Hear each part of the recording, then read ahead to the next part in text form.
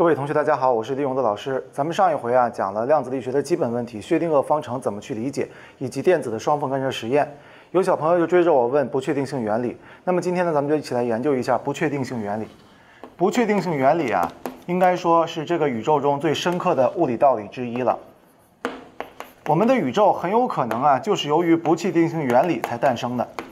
那为什么这么说呢？我们首先来了解一下什么是不确定性在上个世纪初的时候在物理学中呢，实证主义逐渐的开始流行了。什么叫实证主义呢？所谓实证主义大概的意思就是说，只有可以测量的物体，只有可以测量的物理量才是存在的，可以测量的物理量才存在。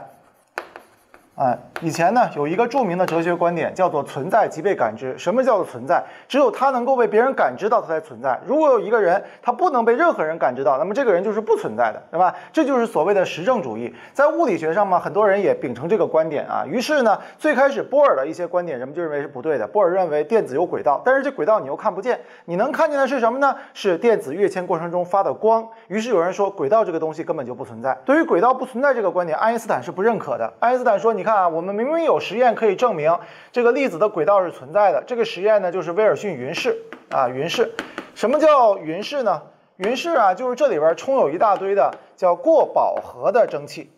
过饱和蒸汽这个过饱和蒸汽按说它马上就要液化了，但是它没有液化，那临界状态。这个时候呢，假如有一个粒子射入了这个云室，那么这个时候在粒子经过的路径上就会有小液滴出现，于是我们就能看见这个粒子的轨迹了然后比如说阿尔法粒子，阿尔法粒子呢，它个头比较大，而且能量也比较高，所以呢，它经过云室之后发出的这个线是粗且直的。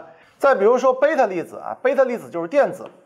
贝塔粒子在经过这个云室的时候它这个线非常的细，而且是弯的不管怎么说吧，反正我是看见了这个粒子的轨迹，所以爱因斯坦说，你看粒子轨迹我看见了，所以粒子是存在的。但是呢，当时有一个年轻人非常不认可这个观点，这个年轻人呢就是哥本哈根学派的第3位代表人物海森堡。这个海森堡他说说这个阿尔法粒子的轨迹其实并不是阿尔法粒子的轨迹，它只是云室中的蒸汽液化形成的，对吧？那么这个粒子到底在哪儿呢？在这儿也能形成这样的轨迹液化，在这儿也能形成液化，在这儿也能形成液化，所以其实你没有办法确定这个阿尔法粒子到底它的位置在什么位置，你看到的实际上是液化的情况，不是阿尔法粒子，对不对基于这种思考，在1925年的时候，1925年海森堡很年轻这个海森堡呢，他就提出了一种海森堡就提出了一种处理量子物理问题的方法。这个方法呢，我们现在称之为矩阵力学。矩阵力学，大家可能对矩阵这个名字还有点陌生咱们打个比方，什么是矩阵呢？比如说现在很多公交车它是分段计价的，对吧？假如有这么3个站这3个站呢叫做ABC 这个 ABC 3个站，那么你从 ABC 任何一个站出发，你都可以到另外一个站然后呢，票价是不一样的。所以如果你从 A 站出发就到 A 站下车，那你得交1块钱你要是从 A 站出发到 B 站下车，你交2块；你从 A 站出发到 C 站下车，你就交3块。同样，你到 B 站出发，从 A 站下车，你交2块。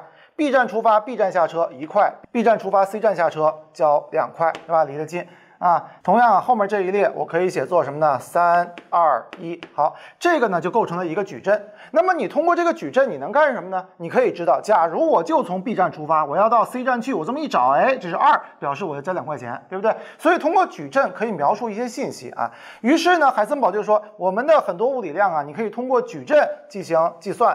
比如说动量，我想了解一个物体的动量，我就可以写一个动量矩阵比如位置这个位置我有一个矩阵叫位置矩阵。如果我想知道这个物体的动量，我就用动量矩阵作用在这个物体的波函数上。如果我想知道位置的话，我就把位置矩阵作用在这个物体的波函数上，我就得到位置了。这个过程就叫什么？就叫测量。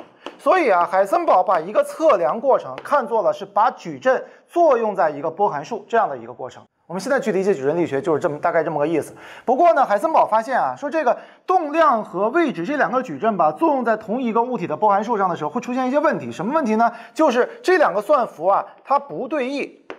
什么叫不对应呢？我们用现在的语言说就可以这么理解，叫不满足交换律。不满足交换律也就是说，假如你先去测量物体的动量，测完了之后，你再去测量物体的位置，它会得到一个结果，一个动量，一个位置，对吧？反过来说，如果你先去测位置，然后再去测动量，你也会得到一个位置和一个动量，但是你会发现你的测量结果是不一样的，这就是所谓的不对义性。这个不对义啊，咱们可以打一个比方啊，什么比方呢？比如说啊，我们这里有一本书，这本书啊上面写了个 F 啊，这本书，我们呢可以让这本书发生旋转，绕两个轴，一个轴叫 x 轴。我可以让它绕 x 轴旋转，绕 x 轴是这样转，转90度。我还可以让它沿着这个轴转，这个叫 y 轴，我也可以让它绕 y 轴转90度。但是你转的顺序不一样，结果就不一样。比如啊，我先让你沿着 x 轴转90度，转90度就变啥样了？很显然啊，它是变成这个样子，对吧？这本书就变这个样子了。好，我再让它沿 y 轴，我再让它转90度，这样转，对吧？转完了之后什么样？横过来了吧？这 f 啊是朝下的，这个样子的。好。这就是我先绕 x 轴转，再绕 y 轴转。现在反过来，我先让它绕 y 轴转90度，大家看什么样？绕 y 轴转90度之后，它就变这样了，啊，就是这样的。这个侧向是朝我们的，这样的，这样是吧？好，我们再让它沿着 x 轴再转90度，沿 x 轴转90度，这么一立，什么样啊？就变这样了，啊，大家看，就变成了这个样子。总而言之，你先 x 再 y 和先 y 和再 x， 它俩情况是不一样的。这就说明什么？说明旋转这种操作它是不对义的。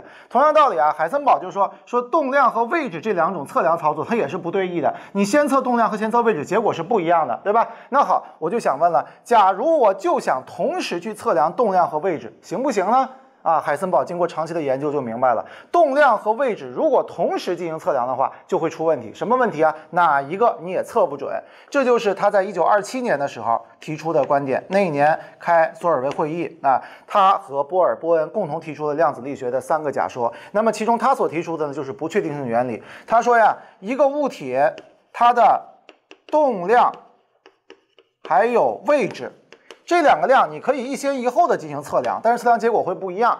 如果你要同时测呢，不能同时精确确定，不能同时精确确定啊。如果同时测，那你哪个也测不准，这就是所谓的不确定性原理啊。如果用公式来写啊，就是动量的不确定度叫德尔塔 p， 位置的不确定度叫德尔塔 x。乘积大于等于一个值，这个值叫2/h8。h8 呢，它是等于普朗克常数除以2派，而普朗克常数就是6.63乘以10的-34次方焦耳秒。从这公式我们能看出来啊，就是动量的不确定度和位置的不确定度乘积要大于等于一个值。你如果使动量变得更加确定，那你位置就会变得非常不确定。而如果位置变得非常确定，动量就会变得非常不确定。这就是所谓的不确定性原理。那我们宏观世界中为什么没有体现出来呢？因为它们的不确定度非常小，它们乘起来大于等于约化普朗克常数除以2，而这个普朗克常数6.63乘10的-34，相比于宏观世界来讲非常微小啊。但是在微观世界来讲，不确定性是不能忽略的。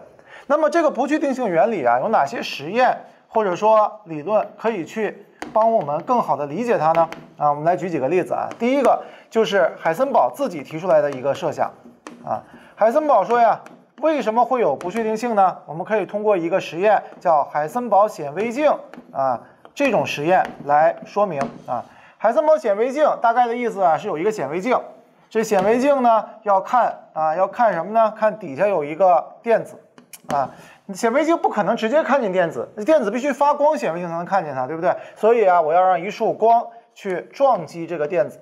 光撞完了电子之后，光会发生散射，就进到了这个显微镜里。我根据这个散射的光就能知道电子在哪儿了。而电子同时呢会被光撞飞，对吧？就这么一个效果。海森堡说呀，如果我们要是用波长比较小的这个光去照射这个电子的话，波长小会有什么特点呢？波长越短，我们就可以更加精确的确定电子的位置，所以它的德尔塔 x 或者说位置不确定度就小。但是因为波长小，这个光的能量非常强，它撞完电子之后，电子会飞得非常快，所以你就不知道这个电子原来的速度是多少。动量等于质量乘速度，你不知道这个电子的速度是多少，你也就不知道这电子的动量是多少。所以这样一来呢，它的动量不确定度就会变大。反过来说呀，如果我们这个光，我们用波长λ比较大的去撞击它，这个时候波长特别大，所以它能量很低，不会撞动电子，电子的速度基本不会发生变化，所以德尔塔 p 就小，对吧？这个时候你波长很长，你没有办法探测一个小于波长的位置，这样一来呢，它的位置不确定度就大。所以你会发现，哎，它们俩乘起来啊，不确定度是有一个最小值的啊，这个最小值呢是大于等于2/h8的，对吧？通过这个实验呢就可以证实啊。还有呢，就是有一个我们现在已经做过的实验，上面这个思想实验啊，我们已经做过的实验呢，就是单缝衍射啊，单缝衍射。单缝衍射的意思是什么呢？就是说呀，这有一个单缝啊，这有一个单缝，然后这个光呢照射到这个单缝上。本来这个光啊是平面光啊，往右边平着走的，照射到单缝上之后，你就会发现，在单缝的右边呢，光线会扩展，啊，形成了一个峰。这就是所谓的中央铭文啊。好了，那说单缝这个衍射为什么会形成中央铭文呢？波动说呀，可以告诉我们原因。那现在我们就从不确定性角度去理解，也是可以告诉我们的。首先，我们先说，假如我们就定义上下这个方向是 x 方向，这个光过来之前和过来之后有什么区别呢？在经过单缝之前，在 x 方向没有任何的限制，对吧？所以它 x 方向的位置完全无法确定，德尔塔 x 趋近于无穷。这样一来，在纵方向 x 方向，它的动量就是完全确定的，德尔塔 p 就是0。也就是说，所有的光子都在朝右走，而没有上下运动的分量，对吧？所有光子都在朝右走，上下的分量动量为0。但是，一旦你经过了这个单缝，怎么样呢？你经过单缝的时候，光子只能从这个单缝往前走嘛，这是光子啊，这个光子只能从单缝往前走。那这样一来呢，你的位置不确定度就只有这么宽了，所以啊，德尔塔 x 就减小了啊，位置不确定度减小了。然后怎么样？本来你看你的动量只有水平分量，你没有数值分量，对吧？但是数值方向你限制住我了，所以位置不确定度小了，就会出现一个纵向的动量不确定度。这样一来呢，你新的动量就可能会斜过来，对吧？所以位置不确定度小了，动量不确定度就大了。根据实验结果进行计算，它俩乘积也差不多是这个数。所以说明什么？说明不确定性原理是正确的，对吧？我们如果从数学上如何去理解它呢？啊，我们得从数学上叫做傅立叶变换去理解它。傅立叶变换我们之前已经讲过了啊，其实啊，动量和位置就是互为傅立叶变换的。假如你给我一个波函数，这个波函数横坐标是位置的话啊，我可以呢画出一个波来，这个表示的是它的概率分布啊，在这个位置概率最大，在两边概率最小，所以它的位置不确定度大概是这么大。其实严格来讲应该是标准差啊，我就把这简化一下了。那么我们可以通过傅立叶变换把它变换成动量空间的波函数。这个时候我们发现哦，动量空间呢，它可能长这个样子，这种动量可能性是最大的啊，它的动量不确定度呢是这么大。好，现在假如我进行观测，我发现呢，哦，原来这个粒子啊，它不在这儿，不在这儿，它就在这个位置。那说明什么？说明啊，此时它的位置波函数变成了一个很尖的这样的一个情况，表示啊，你存在于中间的概率非常非常大。那这样一看，它这个位置的不确定度是不是就减小了？此时你经过傅立叶变换会有啥结果呢？傅立叶变换的特点就是，如果原函数特别窄，它最后变换完了这个函数就会变得非常的宽，就变这样。所以你再看，此时它的位置不确定度小了，动量不确定度就大了，哎，它就非常符合傅立叶变换啊。所以我们可以理解啊，就是因为数学的观点，动量和位置这两个东西它也不可能同时确定。这种不同时确定，并不是因为我们的测量仪器造成的。说我们换一个更加精确的测量仪器行不行？不行，这是世界的内禀属性啊。这种属性我们是没有办法通过提高测量仪器的精度来克服的啊。那么我们讲的这个不确定性，它在我们的世界上到底有什么作用呢？我们来谈一谈它的重要意义啊。不确定性的意义是非常非常重要的。首先我们要知道，不确定度不仅仅发生在动量和位置之间，它也发生在角动量和角度之间，它也发生在时间和能量之间。我们比如说啊，咱们说一下时间和能量。如果我们想确定一个物体的能量，那么你时间和能量都会有不确定度啊，它们两个的乘积也是一样的，大于等于 h8 除以2派啊，大于等于这个结果。你如果想精确确定时间，就没有办法精确确定能量，反之亦然啊。这个东西就可以造成很多世界上有趣的结果啊。比如说有一个理论呢，我们称之为量子隧穿啊，这是个非常重要的效应啊。